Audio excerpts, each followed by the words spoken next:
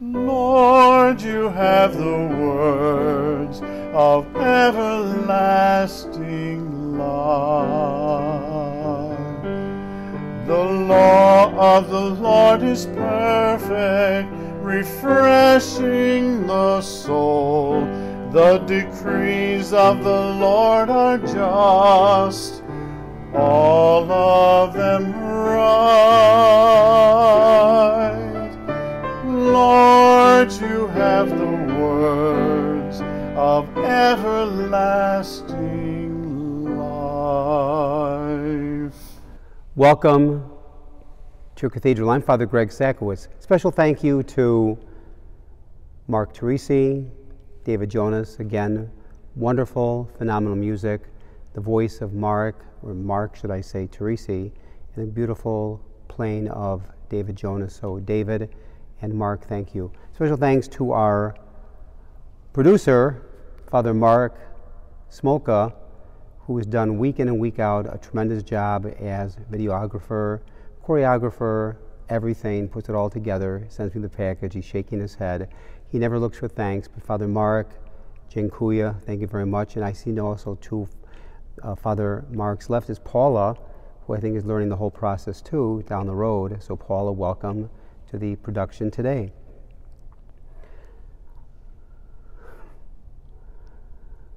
Two old priests are running through the woods. No, take it back.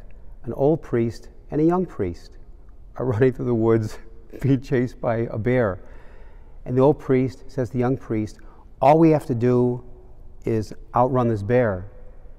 The young priest says, all I have to do is outrun you. I really, not only is Mark laughing, but so is Paula. I like that joke. Here we are, the 26th Sunday in Ordinary Time. How quickly September is coming to a close and October is just about upon us. If you know it or not, and I'm sure you all do, life is full of surprises, many surprises. Life is full of the unexpected. Many of us want to be able to control life, be able to control our relationships, control our future. We may even program or timetable relationships and friendships, but why control? It becomes a way of coping with personal insecurity. And if we know it or not, or like it or not, to some degree, all of us are insecure. And that's part of life, but you will trust God and go to God. However, with life full of surprises and insecurities, that's just a part of what the way life is. Great line from a John Lennon song. Life is what happened while I was making other plans. And even if we take the word life, L-I-F-E, I can spell a little bit. Even take the word life, L-I-F-E, smack in the middle of the word life is the word if, that we're not in control, but we think we are. And sometimes we are owned by fear. We become our own worst enemy. As much as we try to secure ourselves in familiar patterns and routines, the movements of life don't always let us rest. Suddenly, our marriage partner dies. A job is lost. Our retirement is forced upon us. The house burns down. A divorce ends long years of marriage. Unexpected cancer. Unexpected sickness hitting a child. One spouse starts drinking too much. The life savings run out. COVID-19. All the unexpected, and the list goes on and on and on. When today falls apart, it's very hard to be optimistic about tomorrow. I'll say it again. When today falls apart, it's very hard to be optimistic about tomorrow. Life is full of daily surprises. We sometimes think that prayer or Mass will take all the surprises away. Surprises are just as much a part of life as the leaves on a tree. Yet, surprise and surprises may frustrate us. A surprise may mean we're no longer in control. Two examples dealing with surprise. True story. One extreme. I've always enjoyed dishing out surprises or pranks when I was younger. Okay, I have to admit I've done a few in my life. For example, when I was 12 years old and my brother was 7 years old, Adrian, I waited for my brother, Adrian, hidden inside his bedroom closet. What I did not know was he had just finished building a beautiful World War II airplane model. As he opened the closet door, carrying his masterpiece, I greeted him with a gorilla mask and a giant yell. I was totally surprised as his beautiful, brand new model World War II airplane went full speed into the wall and destroyed. I have to admit, I got in trouble for that one. The other extreme, the total surprise or shock when a loved one dies and we realize that our life will never be the same. We sometimes shy away from surprises because of unknown fears. Now, speaking of fear, there's a woman who one day suddenly realized her fears were ruining her peace of mind. So she took a pen and made a summary of all her worries, estimating as well as she could their nature and origin. These were her interesting conclusions. She came to realize 40% of her worries and fears will never happen. 40% of her worries and fears were about old decisions that could not be changed anyway. 12% others' criticisms of her, most of them untrue, and 8% of her fears legitimate, since her life had some real problems to meet. Adding up, 92% of her worries were unproductive. I wonder what our balance sheet would look like in your life or in mine. Today's 3 readings are full of surprises and the unexpected. The essence of surprise means no lifetime guarantees. Let me explain.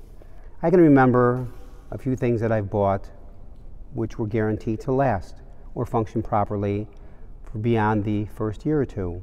Inevitably, everything seems to break, wear out, or need some periodic overhauling or change of parts. Nothing seems to last forever without some repair or maintenance. If the products we buy have a limited life expectancy, what about our relationship with God, with others? So many people go through life shocked when their marriage weakens or breaks down, when their relationship with their children or parents falls apart, when they're no longer able to love or feel loved by others. Many good people I know even find times in their lives when they no longer feel close to God or feel as God loves them. Whatever it is, we all seem to reach points in our lives when everything breaks, when something is not the way it once was or is supposed to be.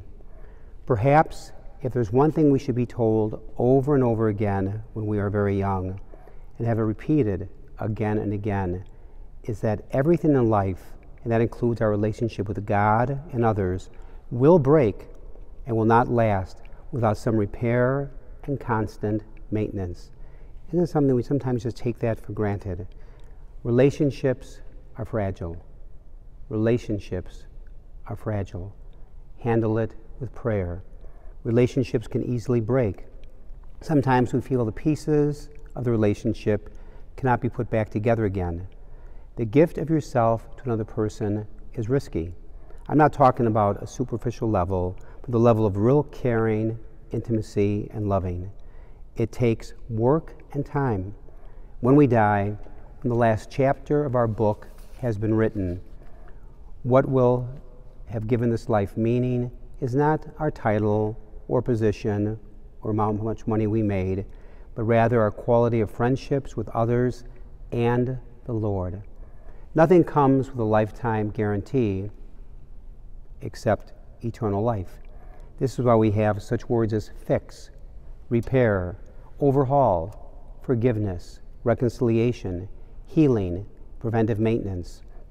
Whether one is talking about a car, an air conditioner, a furnace, one's health, one's marriage, one's friendships, nothing takes care of itself automatically. Everything in one's life is in constant need of attention and care through time, and it takes time. In our times of doubt, the Lord says, I'm with you, and I'll strengthen you. In In our times and moments of frustration and anxiety, the Lord says, I'm with you, and I will calm you. In those surprise moments, the Lord says, life is a mystery to be lived, and not a problem to be solved. Life is a mystery to be lived, and not a problem to be solved. And remember, happiness is like a butterfly. The more you chase it, the more it will elude you. But if you turn your attention to other things, it comes and softly sits on your shoulder. May God bless all of you. Thank you for joining today. Go Bears. Hope they show up against Cleveland on Sunday. Go White Sox, who have now clinched a division title, but the work has begun against Houston. God bless all of you. I want to walk as a child of the light. I want to follow Jesus. God set the stars to give light to the world. The star of my life is Jesus. In him there is no darkness at all. The night and the day are both alike. The Lamb is the light of the